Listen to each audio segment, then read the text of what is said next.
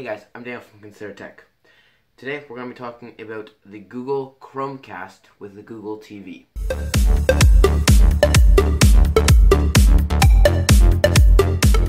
This is the Google Chromecast with Google TV, and today I'm going to tell you basically my full-on review of the Google Chromecast TV. So my initial thoughts are, I really like it.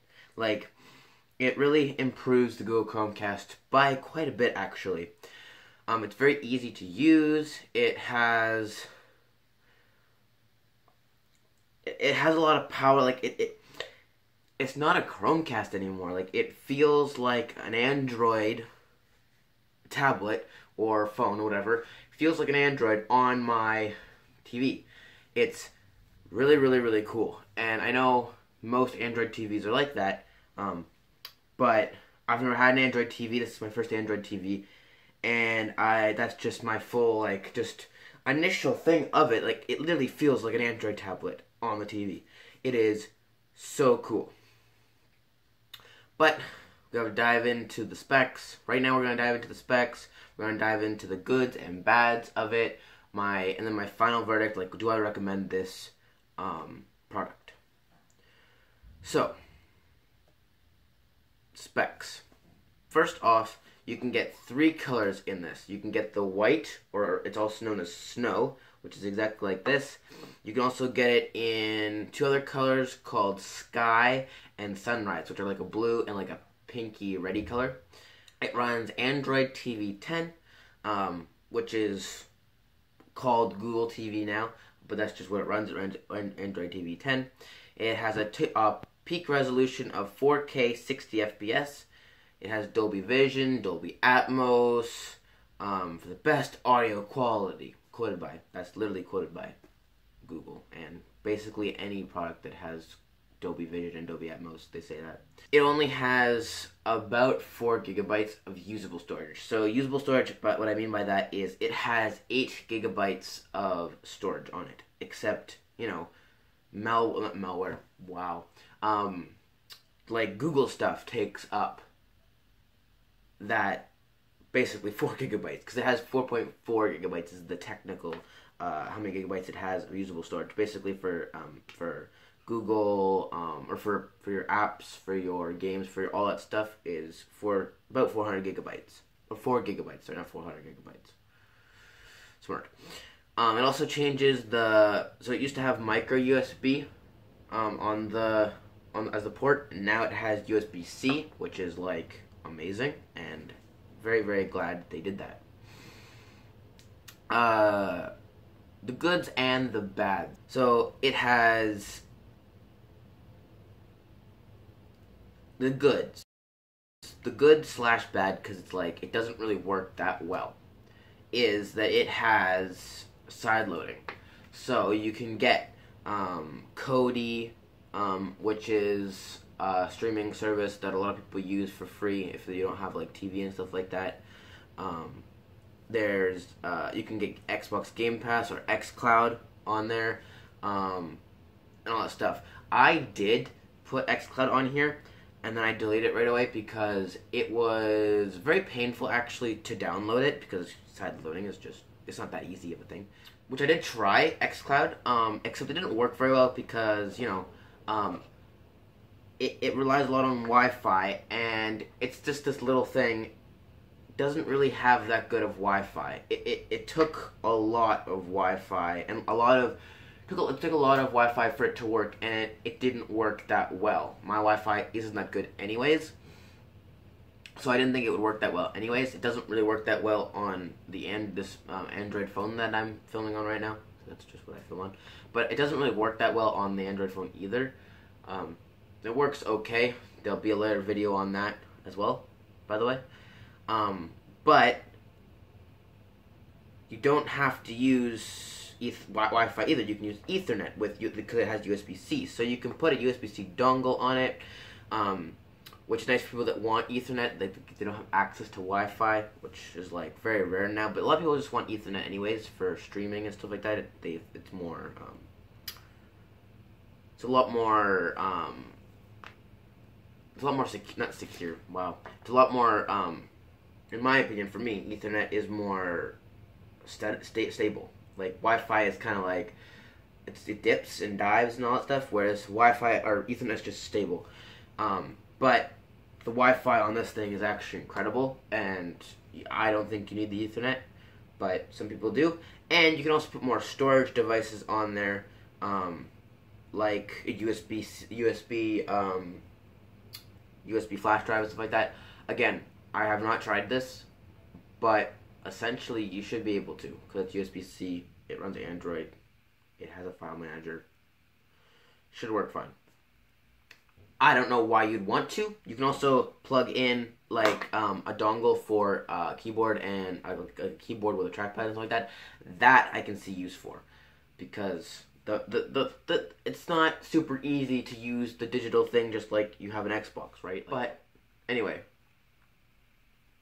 it's not that easy to use the keyboard on here. Whereas with, you know, a USB dongle and keyboard, it would be way easier.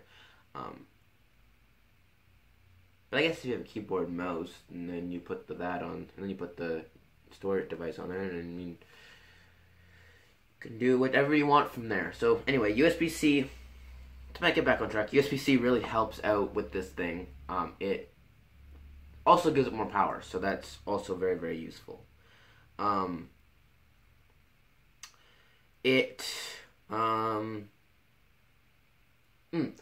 interface. So the interface of it looks incredible, and everything looks amazing, actually. It makes me think of a Google Pixel device, right? Of course, it's Google, same as Google. Now, it works really great.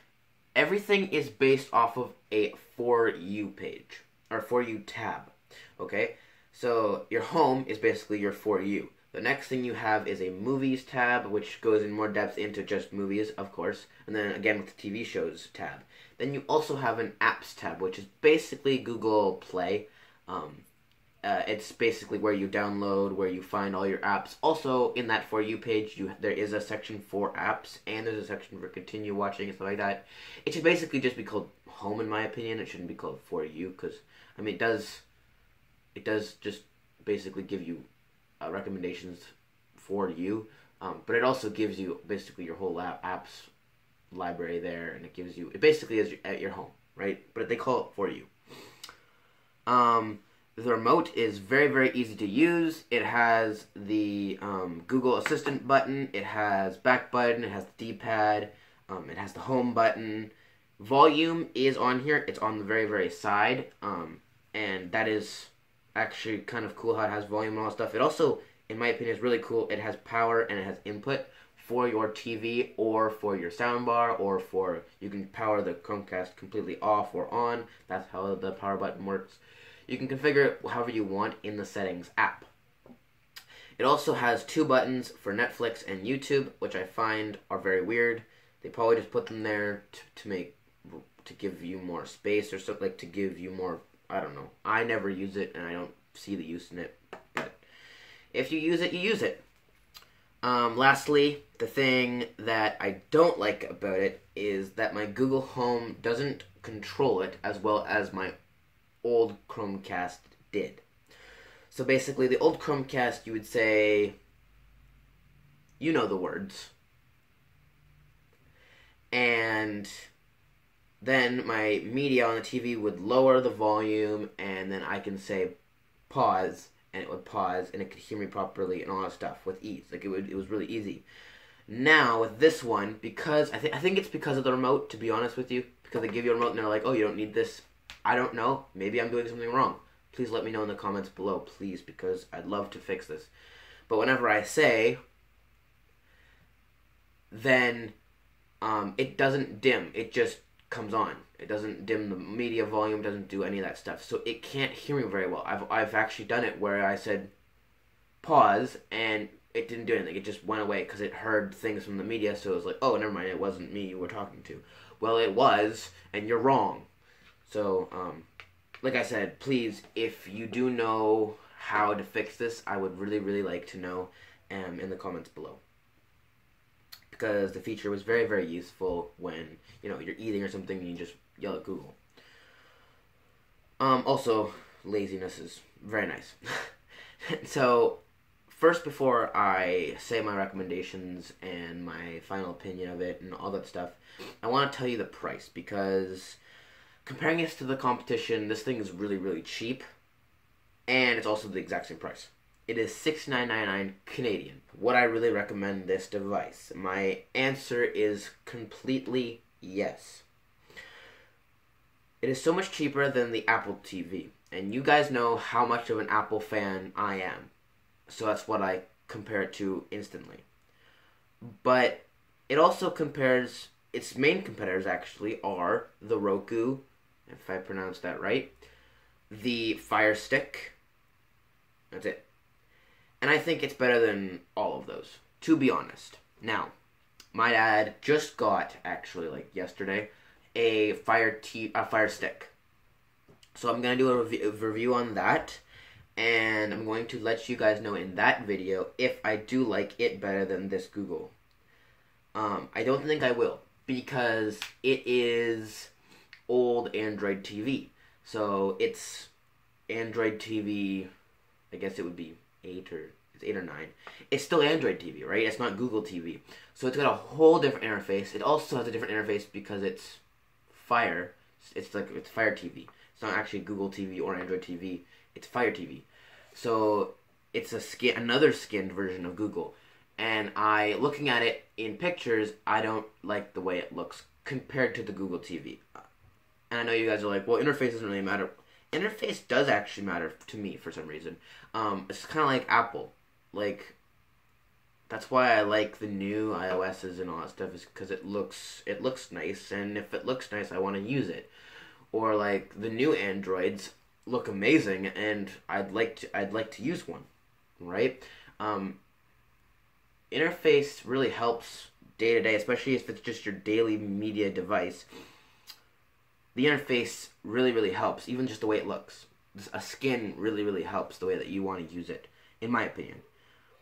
But yeah, that's basically the whole video on the Google Chromecast with Google TV. I hope that really helped you out, because it really helped me out. When I was watching other videos before I got this video, or before I got the Chromecast, there wasn't really much like it. Like, it's kind of like the new thing from Google. It's kind of the way Android is. Google always gets everything first, so this Google will get everything first. And it surprisingly works. Like this, I have 2 Google Homes in my house. I have a bunch of smart plugs in my house, and I'm getting from Philips Hue. Like, there's a bunch of smart stuff in my house that actually connects via the Google Home and not to my Apple devices. Well, it does. You have the Google Home app. But Google works really, really well with Apple. Surprisingly.